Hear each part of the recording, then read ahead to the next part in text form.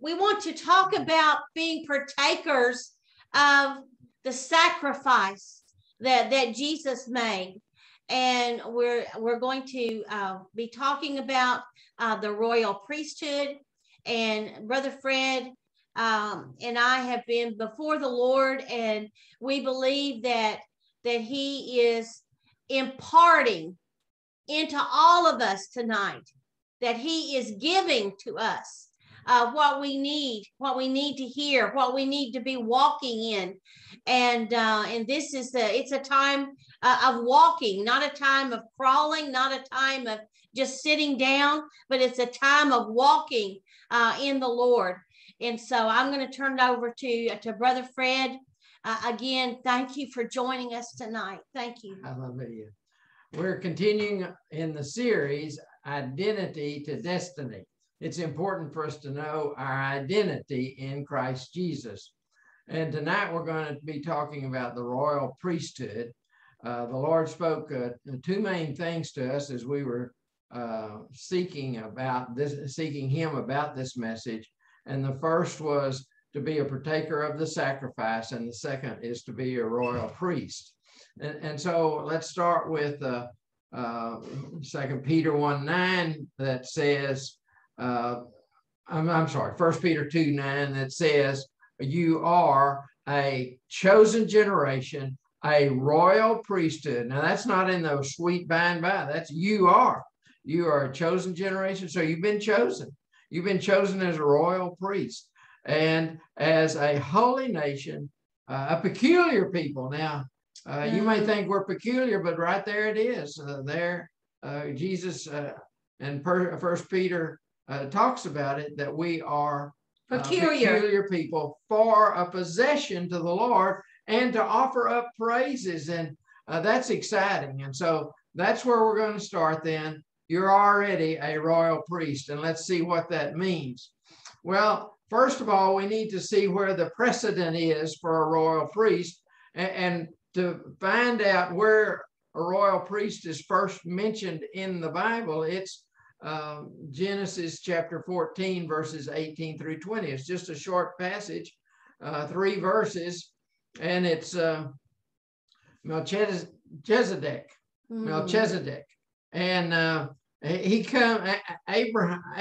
Abram at this time, before his name was changed to Abraham, but his name is Abram, and he had been off in a battle, and he had conquered some enemies and gathered some spoils, and also retrieved the people that had been held captive. And so here comes this priest, but he's a king and a priest. This is the first time the Bible uses the word priest. So that means it's very significant. And it's not just a priest, but he's a king and a priest. And he's the priest of Salem. And of course, we know that Salem means peace, but it's a geographical area. And so he's a king over a place in the earth. And so he's a king over the earth. He's a king and a priest over the earth, over a portion of the earth. So he has influence and impact. He's a royal priest. And so it's not just a king, and nor is he just a priest, but he's a king and a priest. Now, we're going to see later on that there is another line of priests that God institutes, and these are the Levitical priests. Now, the thing about the Levitical priest is that they have nothing to offer until somebody gives them something, puts it in their hand. But that's not the true for a royal priest. A royal priest has something to offer from the beginning. He had bread and wine. And Abram had been out fighting a battle, and so he meets him and he gives him bread and wine. Now also, and this goes back to 1 Peter 2:9 that says, give praises. And so what he did, what this royal priest did, he blessed Abram of the God Most High. He blessed Abram of the God Most High, and he blessed him for giving him victory. He blessed God and he blessed Abram. And so that's what we do. And we're going to see that over and over again. This is about praises, and this is about blessing and blessing God. And a royal priest, see, is different than what you have a mind about a Levitical priest. A Levitical priest has nothing until you give him something to offer up. But you're not a Levitical priest, nor was Jesus a Levitical priest. But God said to him in Psalm 110, verse 4, that you are a priest forever, according to the order of Melchizedek. And so here he is. He's always been a priest. He's a priest, and God said he's a priest, and not only a priest, but also we'll see that he was a high priest. So let's look in Hebrews for a moment. And Hebrews, and we're just going to briefly go through some high points in Hebrews. See, Hebrews is the like Leviticus in the Old Testament talks about priests. This Hebrews talks about priest in the New Testament. So this is the priestly book of the New Testament. Now in Hebrews 3:1, it says that Jesus is apostle and high priest. That doesn't mean in the sweet by and by. So what does it mean to be apostle and high priest? Well, he was sent. Apostle means comes from the word the sent one. So he was sent to the earth to bring redemption. And then he was chosen and called back to heaven as high priest. So he's sent from heaven to bring redemption, and chosen and called by his heavenly Father to be high priest forever. That's what 3:1 talks about. Now, Hebrews 5:1 says that the high priests are going to have gifts and offerings to sacrifice. So he is a high priest, and he was a priest on the earth.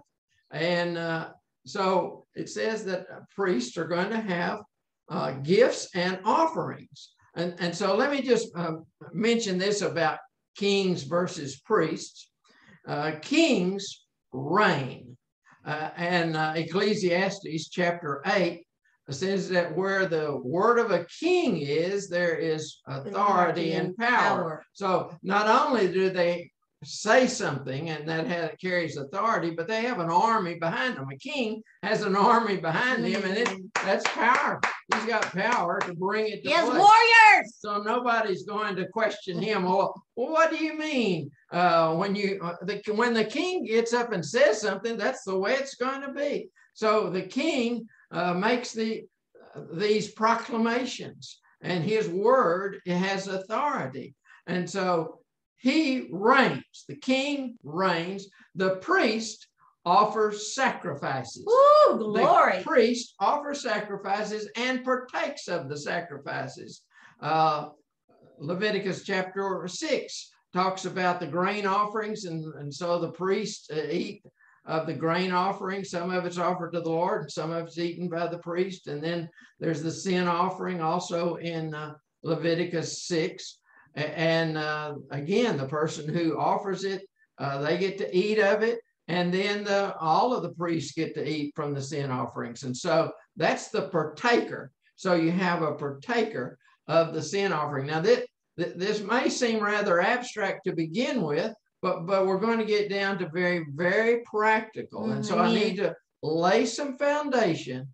And I want you to see that Jesus is priest, and he was priest on the earth, because in Hebrews 5:7, going back to Hebrews, it says when he was in this life and on the earth, that he offered something. Why? Because he's a priest. And what did he offer? There in Hebrews 5:7, it says he offered prayers and supplications.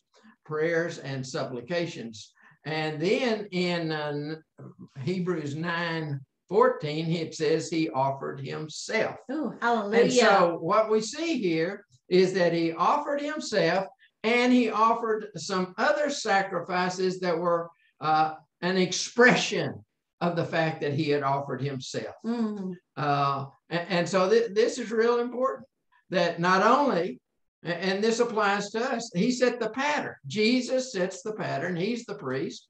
And now we see in Hebrews chapter 13, verses 15 and 16, that by him, by Jesus, we are priests and we offer sacrifices. Hallelujah. Okay, but we offer two kinds of sacrifices, just like Jesus offered two kinds of sacrifices. He offered himself and he offered outward expressions of his inward offering of himself. It's the same for us. We offer two kinds of offerings. We are priests, not only priests, but also kings and priests. The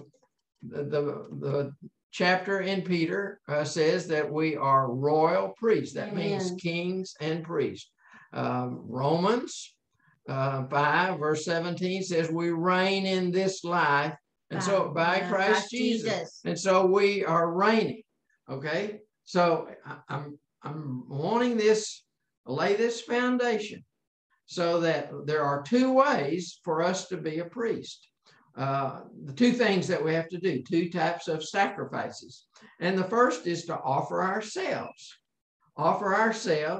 and then we offer some external expressions of our inward offering of ourselves. And so, and Hebrews chapter 13, verse 15 and 16 says, these are the things we offer.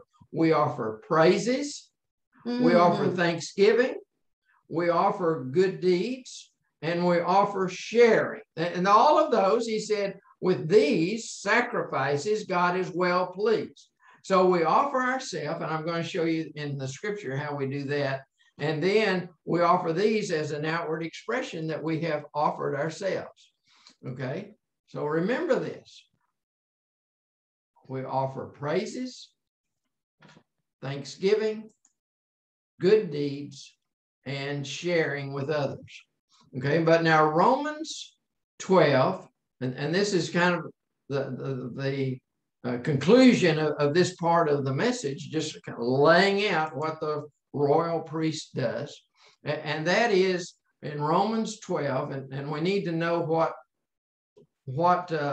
preceded Romans 12, and that is 1 through 11. He talks about the man's need and God's provision.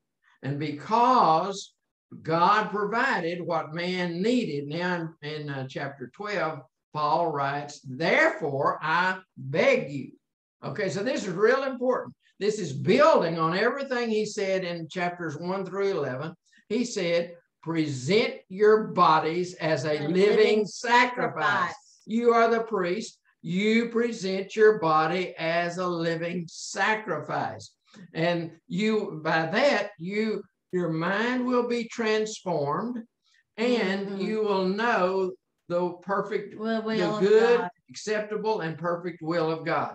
Now, this is why this is important. This is real important, that we need to put our bodies on the altar, or we need to open up our heart and say, Lord, I'm giving you everything. And when we say bodies, well, your body's the vessel for your spirit and your soul. And so it's everything. So that's you. So put your body on the altar of God and say, I'm committing myself to you, Lord. I'm yielding myself as a living sacrifice. Then I will not be conformed to the world, but I will be transformed. So my mind will be renewed. Then I can renew my mind. And I'll know the will of God, and I'll know the plan of God. Now, some of you may say, well, God doesn't talk to me, and God's not revealing his plan, and so I'm just going out there and doing the best I can. But let me tell you, the reason he's not talking to you, the reason that he's not showing you his plan is that you haven't laid your body on the altar. You haven't sacrificed, because he cannot reveal his plan to a carnal mind.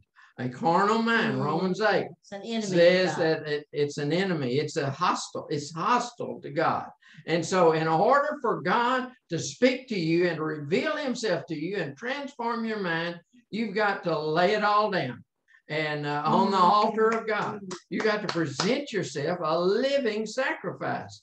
Then you are in store for your mind to be renewed and God to begin to show you his will for you, his plan for you. He will not reveal his plans to his enemies.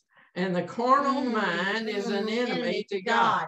And the only way we can get our mind renewed is by putting our bodies on the altar of God and say, I'm yours. You know, Jesus said, if you want to, anybody that tries to hold on to their life, they're going to lose it. And so if you want life, you have to lay your life down and sacrifice. Lay your body on the altar of God. And I'm going to just pause for a minute here and give you that opportunity. Perhaps some of you have not done that. And you may be wondering why God hasn't revealed his secrets to you, and he hasn't revealed his plans to you. Maybe you need to even renew your commitment to put your body on the altar so your mind can be renewed, so he can show you his will. And so I'm just going to ask Sherry to lead us in a prayer here. If you want to participate, that's fine. If you don't, that's fine. But we'll just all do it together, and we'll let Sherry lead us. We want to put our bodies on the altar of God as a living sacrifice because we are priests. He's called us to be a priest. Okay, Sherry. Well, Father, right now in the name of Jesus, we come before you with humble hearts, and we present our bodies a living sacrifice unto you right now. Our vessels we present unto you so that we might be transformed and that our minds might be renewed, and we receive from you revelation of your word. We receive power from you. We receive every provision made for us in the name of Jesus, because we are presenting ourselves to you right now in the name of Jesus. And we thank you for receiving us. We thank you that you have done everything for us on the cross. You said it's finished. And Lord, right now we cry out, Jesus, Jesus, Jesus. And upon that name, we shall receive all that we need, Lord, in Jesus' name. Amen. Okay. So I want to say again that it's important for us to recognize that we are royal priests, a royal priest. And the thing about a royal priest is not something you choose. See, God is the one who chooses. Says you are a chosen generation. You're chosen. So it's not by your choice, it's by his choice. He chose you, and he chose you to be a royal priest. You know, it's like Aaron in the Old Testament. You know, all of the leaders said, well, I can be high priest. So why is Aaron high priest? And so God said, well, get all of their staffs and put them in the temple, and we'll see in the morning. Really what he was saying is we're going to see who I have chosen. And so the next morning, Aaron's staff, I mean, it's just a dead stick.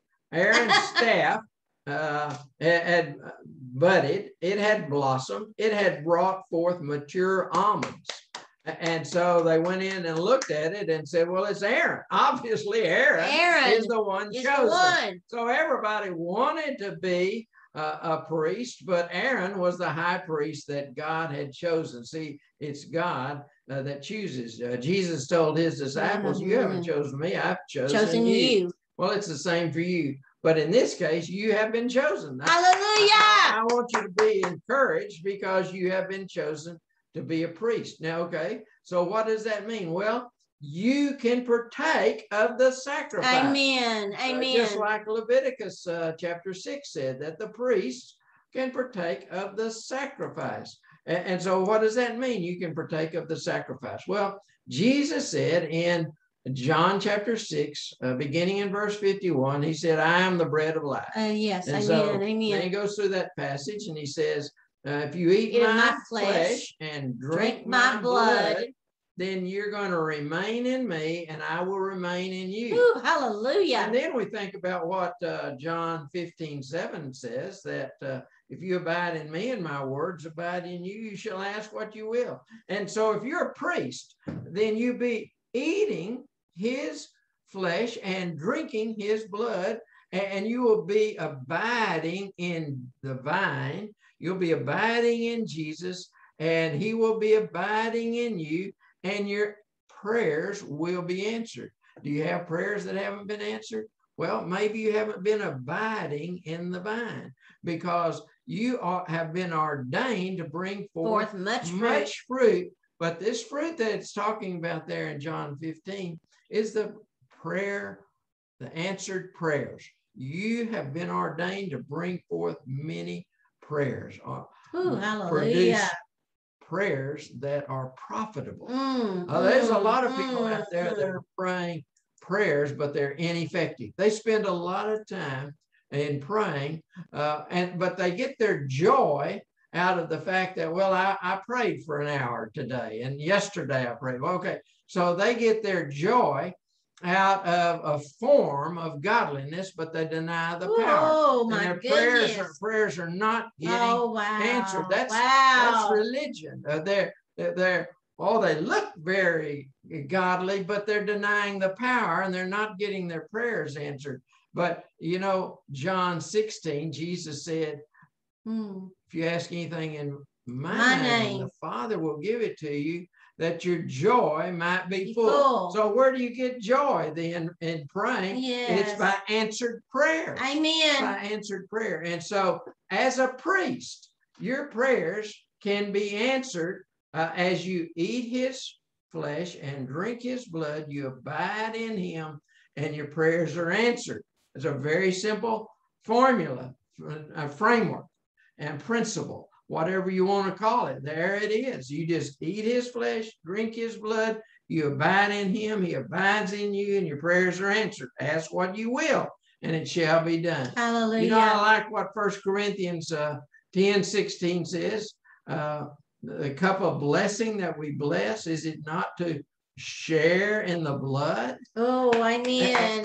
Partaking of the blood and the flesh, or as we eat the bread, we partake of the flesh of Jesus, of his body. We partake of his body. So this is real important. So they're really the two things. And going back to the two things the Lord said about this message was that we're royal priests and we partake of the sacrifice. And what is the sacrifice? It's the sacrifice of Jesus Christ. Amen. Amen. Jesus Christ, of his flesh and his blood. And by doing that, we abide in him and he abides in us, and our prayers are answered. And that's pretty exciting. Yes, it is. You know, I wished years ago people had told me how to get my prayers answered, because I prayed a lot of prayers that didn't get answered. But here it is. Just eat his flesh and drink his blood, and that will cause you to abide in him, and he will abide in you. And you ask the Father anything in the name of Jesus, and your prayers will be answered, that your joy will be full. Amen. That is really exciting. And that's the way prayers are supposed to be, to operate, that you're so close to Jesus. You're abiding in him and he's abiding in you, that your prayers get answered. You just ask what you will. He didn't put limitations on you in your prayers. He didn't say, well, 50% of your prayers will be answered. He didn't say, well, only prayers that relate to finances, or only prayers that don't relate to finances. He didn't put any kind of limitations on you. He said, if you abide in me and my words abide in you, you shall ask what you will, and it shall be done. Hallelujah. Because you've been ordained. Oh, hallelujah. You're a royal priest, a chosen. You're chosen of God to be a royal priest. That means you're somebody. You've got something to do. And what is it that you do? Well, from Hebrews chapter 13, verses 15 and 16, we're to offer up praises. And we see that in the first example there in Genesis, when the high priest, the royal priest, blessed Abram, he blessed God, and he blessed Abram of the Most High God, and he, the possessor of heaven and earth, and he blessed God. And so that's what we do. You just see it over and over again, that priests, I'm talking about royal priests, people who are in charge, who God has given authority to proclaim a matter, and it shall come to pass. That's the people who can make a proclamation, and things are going to change because they are royal priests. Hallelujah. And where the word of a king is, things are going to happen because they're speaking things with authority. And then that reminds me of Revelation chapter 12:11, which is one of my favorite verses. We overcome him and overcome the old dragon. We overcome the enemy by what? By the blood of the Lamb. Hallelujah. Who can participate in the blood of the Lamb? Priests. Royal priests participate in the blood. They can apply the blood. So that's what we're talking about here. What does it mean to be a royal priest? You can apply the blood, and so you overcome. You can apply the blood to anything. You can apply it to your house. Go to your door. Go to your windows. Apply the blood. Yes, apply the to blood your family. To your family. If there's somebody sick in your family or in your neighborhood or a friend, apply the blood. In the workplace. Whatever it is, apply the blood. Well, that's just the first thing. But a priest can do that because they can participate in the sacrifice. Oh, hallelujah. And the second thing, we overcome by the word of our testimony. Amen. Amen. I believe it's an exciting message. And I want you to be encouraged tonight that you have been chosen. Not somebody over there, but you have been chosen. Now, I want you to know that you can take communion in your home anytime you want to. And a lot of you might say, well, I have to wait. I have to wait until I'm in a church service and the pastor says I can take communion. Let me tell you that's religion. Religion tries to put a wedge between you and God. Here's God, here's you, and they want to put a wedge in there and they try to fill the wedge. That's what religion is. But you are a high priest. I'm not a high priest, a royal priest. See, if you realize you are a royal priest, you can take communion. Anytime. Because you can participate. Listen to me. You can participate in the sacrifice that Jesus made for you. You can eat his flesh and drink his blood. And you don't have to wait till the first Sunday of each month or whenever your congregation does it. And you can certainly let a pastor administer the communion, but I want you to know that God has chosen you. You're a chosen generation. You're a royal priesthood. You a royal priest. And that means you're king and priest. You reign in life by Christ Jesus, and you can partake of the sacrifice of Jesus Christ. You can partake of it anytime you need it. You may need to apply the blood to your house. You may want to apply the blood to your automobile. You may want to apply the blood in your workplace. If you're experiencing chaos in the workplace, well, stay late or come early and apply the blood. Hallelujah. Apply the blood to the office. You know, I was a professor at a university, and I would stay late and go in early because I would anoint all of the desks, all of the chairs, the walls, the doors, windows. Anybody coming in there was going to feel the anointing upon them. And I didn't have to wait until somebody said, this is okay, you can do it. No, because we have been called. You have been called as a royal priest. That's a person with authority. See, you look at Melchizedek, he had authority in the natural realm.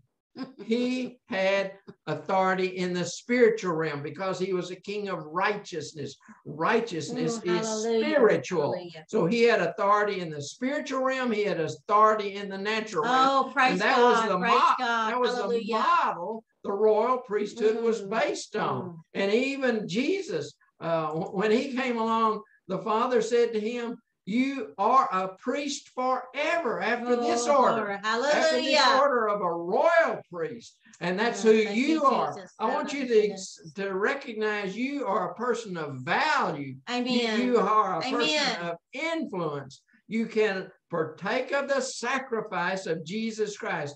You can get your prayers answered. You can influence the earth, have influence on the earth. You can have influence in the spiritual realm. You are a person of value. And a person with influence. And I want you to be encouraged and strengthened that you can partake of the sacrifice of Jesus Christ, and you can overcome the enemy in any situation. You don't have to wait and call on somebody else. You have the authority. Amen. Amen. You are a king. You reign in life by Christ Jesus. Hallelujah. And you are a priest forever. Amen. Don't think, oh, it's going to end when we leave here. No. You are a priest forever. You'll be singing praises to God. Hallelujah. You'll be singing praises to God. You'll be giving him thanksgiving. You'll be blessing him because he's worthy of all praise. He's worthy of all honor. And whatever you do good on this earth, glory to God. That's a sacrifice. That's a sacrifice, and God is well pleased with it. Whatever you share with other people, whether it be your time, whether it be your finances, whether it be a shirt on your back, whatever it is, he sees that. God sees that as a sacrifice, and he's well pleased with it. Hallelujah. Hallelujah. You know, that's what I just wanted to quickly add here, and then we'll open up the floor for your comments. But we are partakers of each other.